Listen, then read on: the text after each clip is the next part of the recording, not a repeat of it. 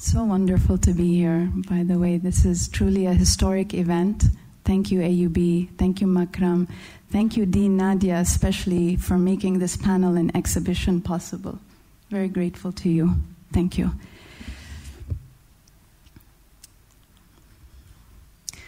So, space without the dark could not hold the stars.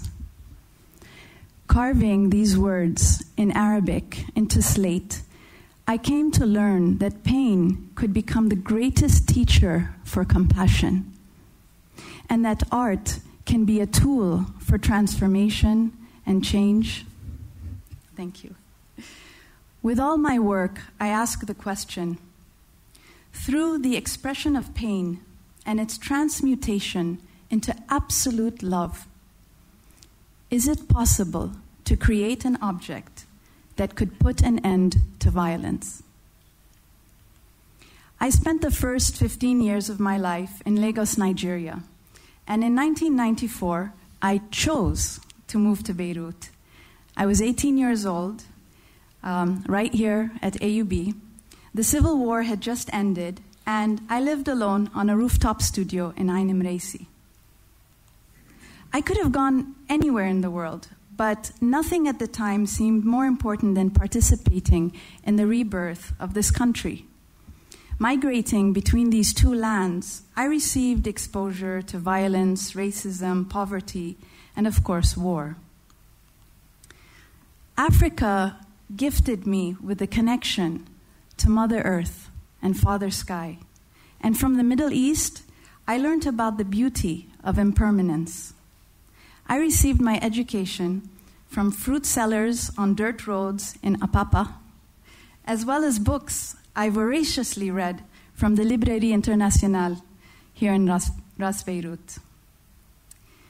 When the Twin Towers came crashing down in New York City, I was standing right in front of them. And in 2006, I kept a war blog under the bombs in Beirut. I've known all my life that I wanted to be an artist, but it was my upbringing rooted in compassion and empathy with others that drew me into activism and then eventually healing. So, I've been conducting healing ceremonies in places that endured violence and trauma, such as the notorious former concentration camp, Khiam prison in South Lebanon, built during the Israeli occupation. I've worked in abandoned homes in Souq al-Gharib, destroyed by the USS New Jersey in the 1980s, and Ramnat al-Baida, the stretch of beach in Beirut that suffered from the spillage of 15,000 tons of oil into our sea during the 2006 July war. Well, all this work started from a very personal place. The first site I worked on healing was my family home in Hasbaya, South Lebanon. Our home was once occupied by the Israeli army, and for over 20 years was used as a military detention center where people were imprisoned, interrogated, and even tortured. In the year 2000, when South Lebanon was liberated, I went home for the first time and took photos, not really knowing what to do with it all back then. It took me 15 years to process what happened, and after a sort of descent of grace, or Shaktipata in Sanskrit, I started developing these ceremonies with spiritual teachings informed by yogis and shamans I'd been traveling around the world studying with. Well, because Druze sacred knowledge is not accessible to a layperson like myself, I've racked up an incredible amount of air miles while developing my spiritual education. And somewhere in the Himalayas, I found something quite interesting. Anyone see the Druze flag anywhere? Okay. Well, reversed colors. I'm not making any assumptions here. I'm just sharing my findings. So, it's also through these ceremonies and ritual that I actually create my paintings, sculptures, videos, and sound works. The ceremonies include a process of meditation, music and chanting of mantras, dancing and whirling, and a purifying fire ritual From the residual carbon ashes of the fire, I create a special ink on site, and then I begin to paint. During the ritual, I work on emptying myself in order to become a hollow reed or an empty vessel, in order to tell the true story of the space. By being fully present in these locations, by bearing witness, I believe we can develop a visual language that comprehends what perhaps might be so fundamentally innate in us, our tendency towards violence, as well as our capacity to love. There's also a deeper incentive to working in these spaces of violence. I catalog and document historical atrocities. The country I have inherited is one that lacks a coherent history. History post-1975 is not taught in our public schools, and instead, world-class nightclubs have been built on top of sites where massacres happened. In a final act, I paint the mantras that I chant in Arabic onto small canvases and leave them permanently fixed in these spaces. They read love, mawadda, compassion or mercy, rahma, forgiveness, ghufran, and peace, salam. Salam, salam. During my daily meditation, I repeat these words in order to continue sending healing to locations even after I've left. The word is the audible manifestation of breath.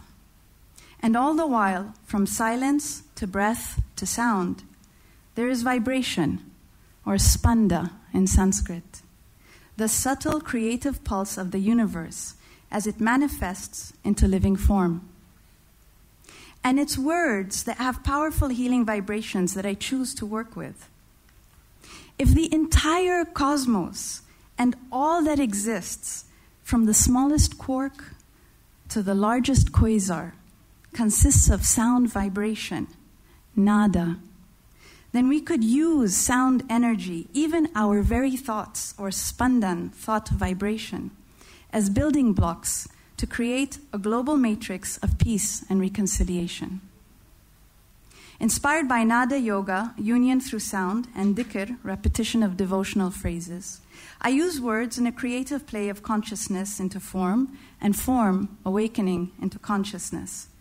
My sculptural mantras become perfect units in a complex arabesque, multiplying and expanding through anahata, unstruck sound, and pranava, audible sound, creating a bridge between universal consciousness and the physical world in an interrelationship between vibration and form within the matrix of space-time being. In 2007, I created a 40-day multidisciplinary national-scale exhibition entitled Sacred Catastrophe, Healing Lebanon. I chose to exhibit in Beit Beirut, a former block of apartments, once the most beautiful in Beirut, that during the Civil War was taken over by militiamen and turned into a sniper's nest. From here, hundreds of people were shot dead. The intention was to transform this once killing machine into a community platform for healing and reconciliation. The exhibition included paintings, sculptures, photography, video, and sound art that I had made during the ceremonies. I also created a large-scale installation entitled Forgiveness times 17,000, which serves as a remembrance to the 17,000 people still declared missing from our civil war, as well as a reference to the former Green Line and the lush vegetation that once grew through it once Beirut was split into two. The same line Beit Beirut is located on, one wooden green line for one person still declared missing. I also led a daily peace ceremony and curated 40 days of workshops and lectures, everything from introduction to yoga classes to academic panel discussions. In a country where fine arts is still relatively new, this part was critical in terms of developing community engagement. It also helped the viewers develop a toolbox for their own personal self-healing. The exhibition attracted close to 10,000 viewers, perhaps a first in Lebanese history. The success of this project goes to show that through art, it is possible to bring communities together, to heal.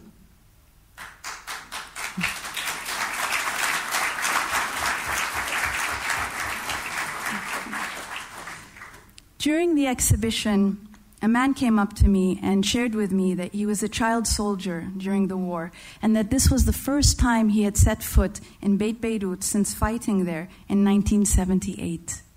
I was truly overwhelmed and wasn't sure what to say, so I just stayed quiet. Then he came up to me and said, "Thank you." And he pointed to one of my sculptures, which was a ceramic work composed of 108 tiles with the word ghafran, forgiveness, imprinted on it. I learned then that when trying to heal a community, we must address all sides, even the man behind the gun, especially the man behind the gun. And so again, the question, is it possible to create an object that could put an end to violence? After years of work and research, asking all sorts of people from gurus in the Himalayas to quantum physicists at TED, I found my answer.